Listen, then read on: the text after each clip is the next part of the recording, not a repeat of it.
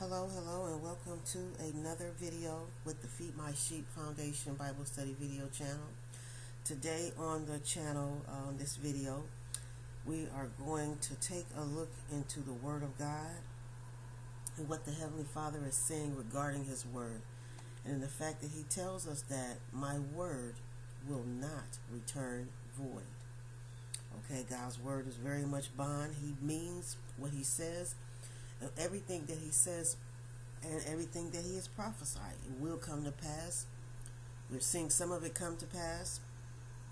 We can even see, just in reading from the Old Testament to the New Testament, how the Old Testament spoke of Christ Jesus coming, and then in the New Testament, Christ Jesus is here.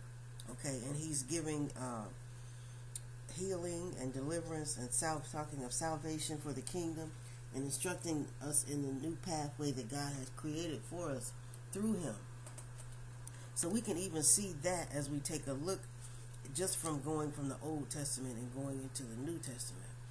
So, and then also when we take a look at His Word, He's given us instructions on everything about this journey. It's just a matter of really sitting down and just giving God's Word time, and just putting your mind into wanting to, hear what thus says the Lord, because He is telling us everything. He is giving us all instructions on every single thing in the earth. Is right in the Word of God, okay? And the Holy Word book that I'm led to actually go into this revelation regarding my word will not return void. It's coming to us from Isaiah chapter 55. And it's Isaiah chapter 55, starting with verse 6, where the Lord says, "Seek ye the Lord while He may be found. Call ye upon Him while He is near. Let the wicked forsake his way, and the unrighteous man his thoughts." Okay, let him forsake his unrighteous thoughts, and let him return unto the Lord, and He will have mercy upon him, and to our God, for He will abundantly pardon him. Now, what this verse is saying right here. He says, let the wicked forsake his ways, and the unrighteous man forsake his thoughts, his way of thinking. Because prior to coming into the knowledge of God and coming into the knowledge of the fact that He's our Creator, and the fact that He has sent Christ Jesus to the earth for salvation, and the reason for sending Him into the earth for salvation, because a lot of times we hear about salvation before we hear about the fact that God is our Creator. So then a lot of people get misunderstood with the fact, and don't really want to receive Jesus Christ as being their Savior, because they don't really and have not the knowledge of God being their Creator, or have not accepted God as their Creator. Okay? So then that makes them, unfortunately, out of faith with God, okay, which is not where He wants any of us to be in that position. He wants us all to know about Him. He wants us all, every human being walking the face of the earth, He wants them all to have knowledge of the kingdom of God, and then to have knowledge of the Savior that was sent in order to bring peace between man and God, okay, because of the sin and transgressions that was committed in the earth against God. There was a separation. And so, in uniting back with Christ and accepting Christ. But nevertheless, some people, we don't even get to have that particular knowledge in order to, or I say some people have been given that knowledge in order to be able to receive God as their Creator, or to know of it, or of the truth of that's what is going on. Okay, and the need for salvation in the earth. So we begin with going back to our verses in 55, Isaiah, and he goes on to say that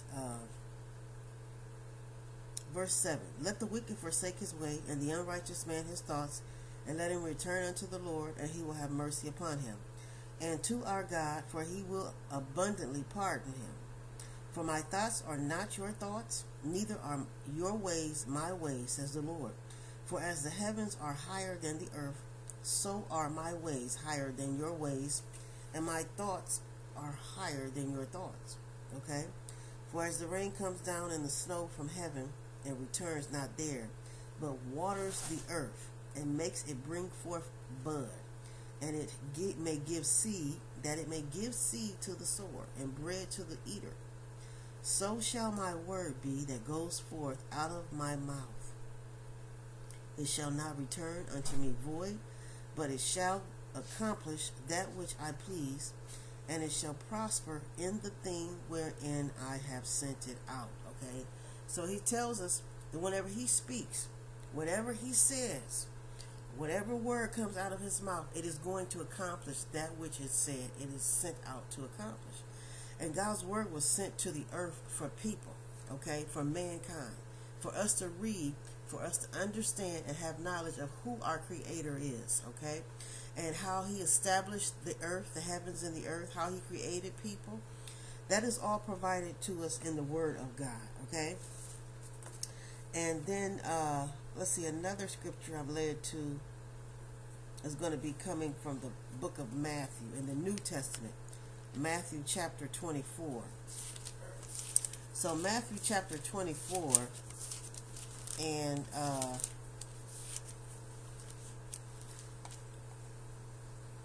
verse 35, okay? Verse 35 tells us that heaven and earth shall pass away, but my words shall not pass away. So we see these things are going to no more exist, but God's word will still even be in existence even then, because even as we are saints today in the earth, we are writing the holy word scriptures too with our own sanctification and the fact that God has created and allowed us to be a part of the kingdom, okay? So we are written in the new book. We're written in the book. We're written in the book of life, okay? That book that God created in order for those in whom he has placed life into, in order for that life to exist. So, you know, we're all written in those pages of life, in the book that God is writing regarding the book of life, which would, of course, be also in reference to his word, because this his word, it is his mouth that is speaking, his presence that is coming forth in the earth, okay? Now, another scripture I'm led to is Matthew chapter 6. Matthew chapter 6, and then if we start at verse 9, Jesus Christ began to teach the disciples how to pray.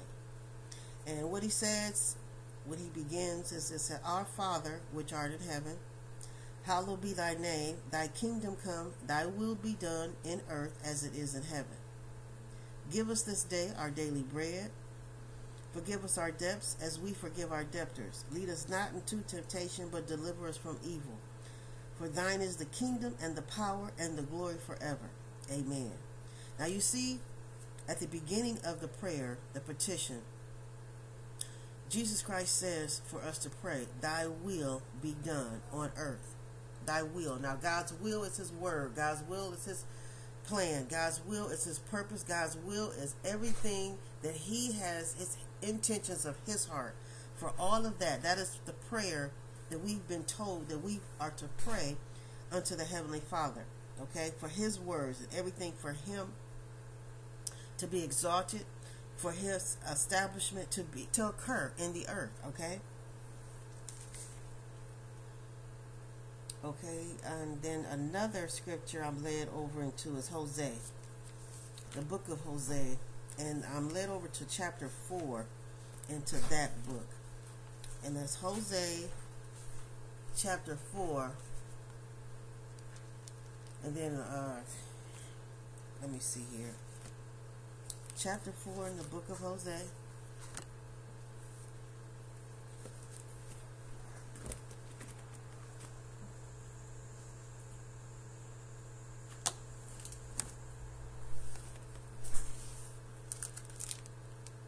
Okay, chapter 4 in the book of Hosea. And then going into verse 6. My people are destroyed for lack of knowledge. Because thou hast rejected knowledge, I will also reject you. That thou shalt be no priest to me. Seeing thou hast forgotten the law of thy God, I will also forget thy children. Now that's a harsh thing coming from the mouth of God, but that is what he said to the children of Israel in the Old Testament. And if you stop to think about it, how much sense does it make? Because if you reject God and what he's telling you to do, how can he provide anything for you if you're rejecting everything that he's telling you to do? Because you're rejecting his instructions. So then you're rejecting his advice. You're rejecting his counsel. That's a rejection. That's a telling God that you don't agree with what he's saying. You do not believe that his word will not return void. You don't believe anything that he's saying in his word. So therefore you have no reverence for him. So to the individual that does that, he also says he tells them, I will also reject you. Okay? And if he rejects you, that's one rejection you don't want to have to receive, is the rejection from God. And then it goes on to tell us, as they were increased, so their sins increased also against me. Therefore will I change their glory into a shame. And they eat up, I'm not even going to go any further from there, because I think those two verses are really what is extremely important, and understanding that how important God's word is and what he says out of his mouth, and how that is the ultimate everything in the earth even today. Because as we look in the book of Genesis, when he first created, began with creation, everything is established and centered in around what came out of the mouth of God. Okay? And just as the kingdom is established through by Christ Jesus, and everything that came out of the mouth of God, when he established for him to come into the earth and to be the Savior for each and every individual in the kingdom. And he says that we are sanctified and we are the righteousness. We are the righteousness of God in Christ Jesus. Now that is the word of God. That is what God's word says regarding sanctity, being sanctified, filled with the Holy Ghost, coming into the kingdom, chosen by God, set apart as a priest, a holy nation in his kingdom. Greater is he that is in you. Okay, that is the greatness of the Holy Ghost. Once you've been birthed into the kingdom, you are filled with greatness because of that, because of the Holy Ghost, that greatness. And you can do all things through Christ, who is your strength, because you've been birthed in him. Hallelujah. And that is another word of the Lord that the Heavenly Father gives us. And these are just some affirmations, some encouragements that the Heavenly Father has stated in his word for his saints in the earth today, whenever they begin to feel trodden down by the enemy and whatever he may be trying to come up against us with. We have that assurance from our heavens that no weapon formed against us shall prosper. No weapon formed against you shall prosper, and you are the righteousness of Christ in Christ Jesus. And though you walk through the valley of death, okay, the shadow of it, thy rod and the staff of the Heavenly Father will comfort you and will keep you grounded, will protect you in the mighty name of Christ Jesus. Now that is what the word of God decrees and declares. And the Lord has also decreed and declared out of his word that he will deliver us out of all in the kingdom of God, all of our troubles, because he knows that the enemy tries to place troubles on the saints of God in the kingdom. But we have his assurance through by his word that he has stated it will not return void. Okay? It will not. It will accomplish that which it is set out to accomplish. We have that assurance in him, Almighty Heavenly Father, and we thank you right now in the mighty name of Christ. We thank you for your word. We thank you for your mighty assurance that you have decreed and declared that your word will not return void, that every word that we can stand upon, every word that comes out of your mouth from the throne room of heaven, we have victory in you and through Christ Jesus. Hallelujah. And we praise you for it, oh heaven, in Jesus Christ's mighty name. All right. God bless you. And God be with you, and I will see you as we continue to go forward on the Feed My Sheep Foundation Bible Study video channel.